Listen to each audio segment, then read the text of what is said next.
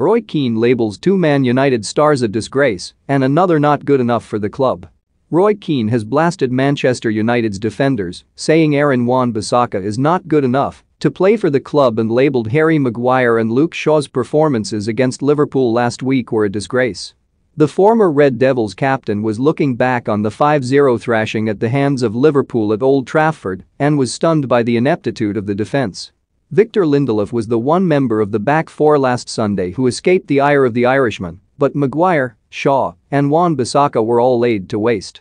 The midfield pairing of Fred and Scott McTominay were also in Keane's blast radius, but it was perhaps Wan-Bissaka who came in for the worst criticism, accused of simply not being good enough to play for Manchester United.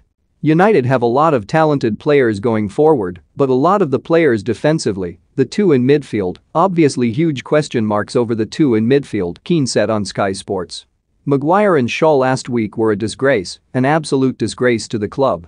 And these are established international footballers.